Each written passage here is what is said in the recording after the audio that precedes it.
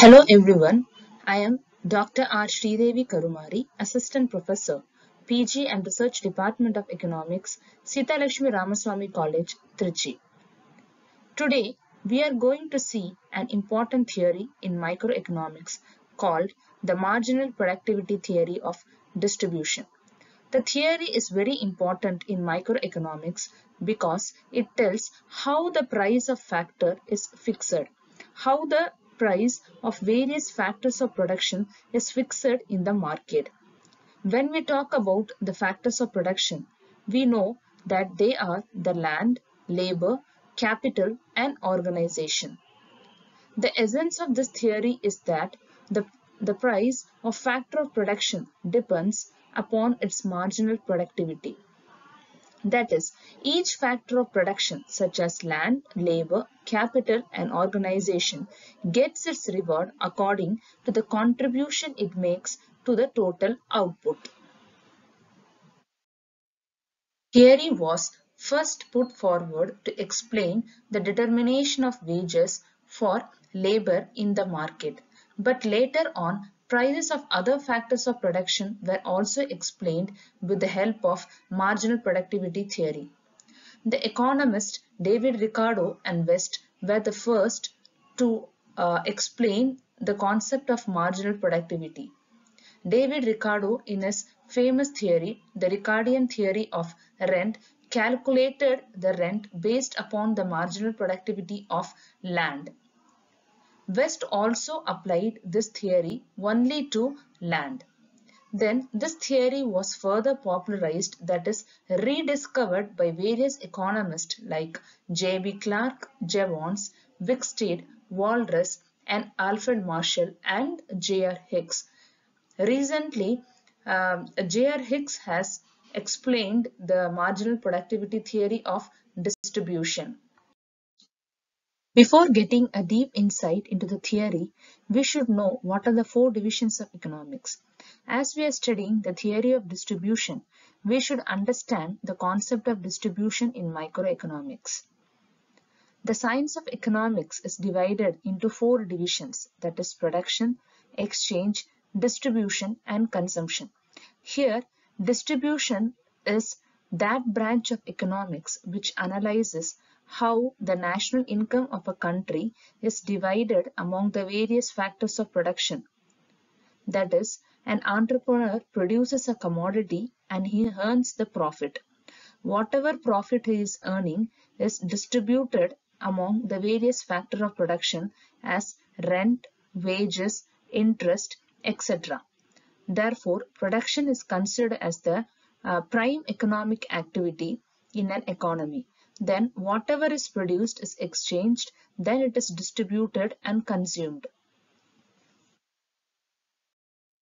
In the previous slide, we understood the concept of distribution.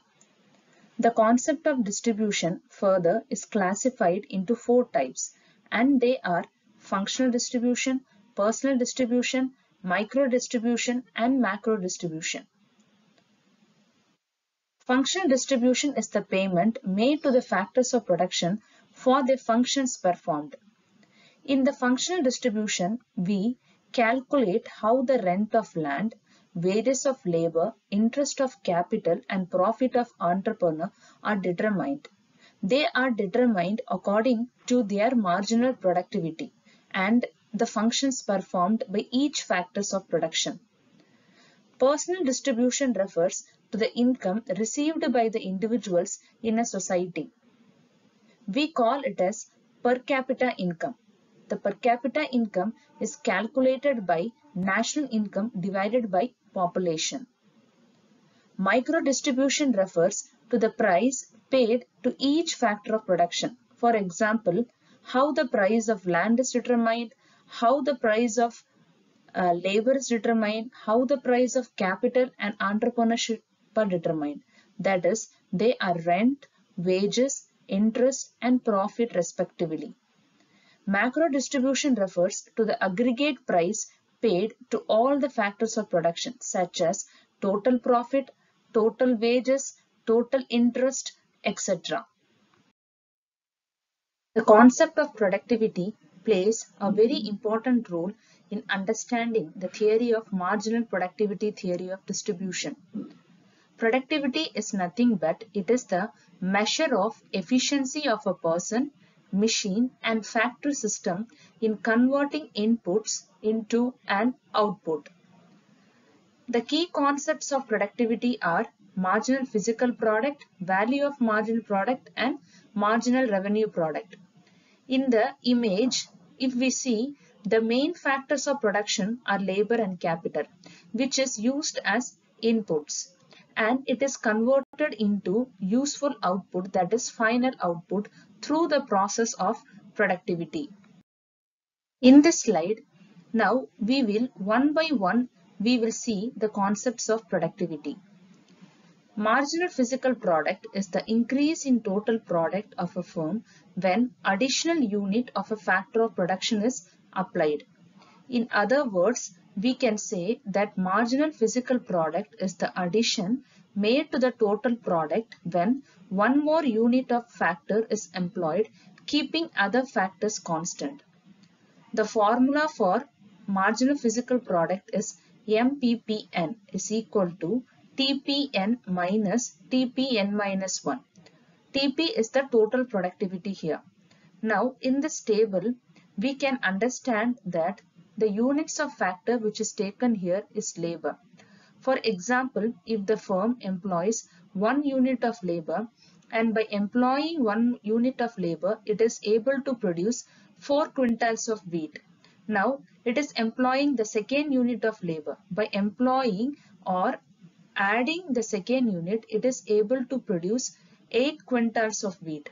So here 4 units of productivity is increased by employing 1 more units of labor. By applying the formula of marginal physical product, we can calculate that MPPN is equal to 8 minus 4. That is, by employing the second unit, the firm is able to produce 8 quintals of wheat, and by employing 1 unit of labor, it is able to produce 4 quintals of wheat. Therefore, 4 units or 4 quintals of wheat has been produced by adding 1 more unit of labor, which is calculated as the marginal physical product. Now we will see the next concept, which is the value of marginal product. The value of marginal product is the monetary representative of marginal physical product, that is VMP, that is the value of marginal product, that is giving value for the production or the additional production which is produced by the labor, that is by employing additional labor. So we can say that it is the fixation of price for the production by the labor. The formula for VMP is MPP into P, that is value of marginal product is equal to marginal physical productivity into price. For example, if the market price of wheat is rupees 100 per quintal and the MPP for the additional labor, that is in the previous slide we saw that by employing 1 unit of labor, 4 quintals of wheat is produced, and by employing second unit of labor, 8 quintals of wheat is produced. Now the additional productivity which is produced by the additional labor is 4 units. So by multiplying the price of wheat, that is rupees 100 per quintal, the value of marginal product is rupees 400 per quintal. So this is how the value of marginal product is fixed in the market. Now the next concept is the marginal revenue product, that is the addition made to the total revenue by employing 1 more unit of factor in production. That is how much the revenue has been increased by employing 1 more unit of labor. So the formula for this is marginal revenue product is equal to total revenue of n labor minus total revenue of n minus 1 labor. So here the marginal revenue product is 400 rupees. That is, by employing 1 unit of labor, the total revenue is 400 rupees, and by employing 2 units of labor, the total revenue is 800 rupees. So the addition made to the total revenue is 400 rupees by employing 1 more unit of labor. So this is, we call it as marginal revenue product. So all these concepts, that is the marginal physical product and the value of marginal product and the marginal revenue product, is very important for the fixation of wages, reward to the various factors of production in the above marginal productivity theory of distribution. Now we will come to the main theory, the marginal productivity theory of distribution, which is we are going to discuss now, is the Clark's version of marginal productivity theory of distribution under perfect market. So this theory has been explained in both the markets, that is perfect market and imperfect market. That is, in perfect competition, how the wages are determined, or the remuneration or the reward is determined for various factors of production, and also in the imperfect market, how the various reward or remuneration is fixed for the various factors of production. But today we are going to discuss only the Clark's version of marginal productivity theory of distribution under perfect market or perfect competition. So this theory was given by J.B. Clark, an American economist who developed the marginal productivity theory of distribution in his number of articles and later on published in his book titled The Distribution of Wealth. This theory is also called as the theory of factor pricing. In the words of J.B. Clark, under static conditions, every factor, including the entrepreneur, will get a remuneration equal to marginal product. That is, the reward or price paid to each factor should be equal to marginal product of factor or marginal productivity. Now we will see the various assumptions of marginal productivity theory of distribution. Perfect competition exists both in the product market and the factor market. Every unit of output is homogeneous and easily substitutable, and price is homogeneous. Therefore, value of marginal product is equal to marginal revenue product. The factors of production, that is, the inputs, are perfectly mobile. There exists full employment of resources. There is no change in population, capital, and technology. That is, there is constant population, constant capital, and no change in technology. Every rational entrepreneur will try to maximize his profit with fixed amount of capital. Theory is explained with the help of a diagram. In the above diagram, x-axis measures the quantity of labor and y-axis measures the marginal product.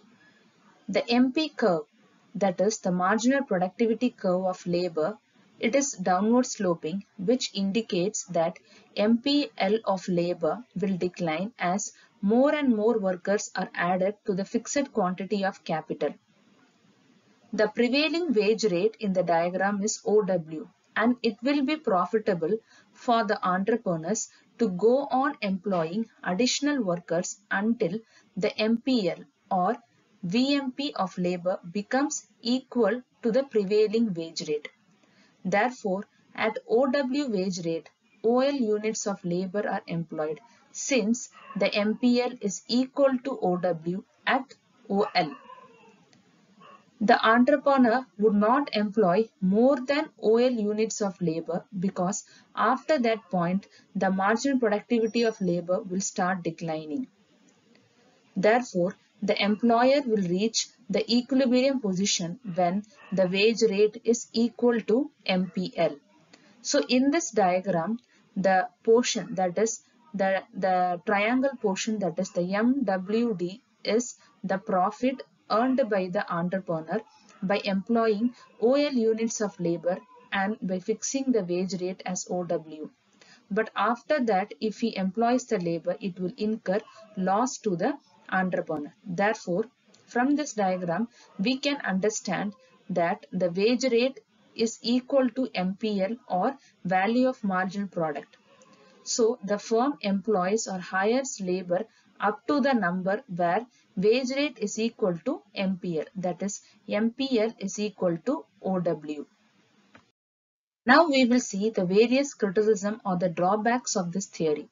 The theory of marginal productivity assumes some of the assumptions such as stationary state, perfect competition, and perfect mobility of factors which are far away from the actual conditions of the world. The real world is not static because developments are continually taking place, making the actual world a dynamic one. Marginal productivity theory ignores the positive interrelationship between rewards of the factors and their productivity, that is, relationship between wages and efficiency. The marginal productivity theory of distribution does not give any importance to the power structure, social conventions, social status, and prestige of group of various people. Now coming to the conclusion, marginal productivity theory of distribution does not explain fully the determination of all factor prices in the market, but it is considered as the most important economic factor governing the prices of factors in the market, both in the perfect and the imperfect market. Other factors such as power structure, social conventions, status, and prestige do play a part in the fixation of wages. Economically, the economic factor of marginal productivity does exercise an important influence on the determination of factor rewards. Thank you.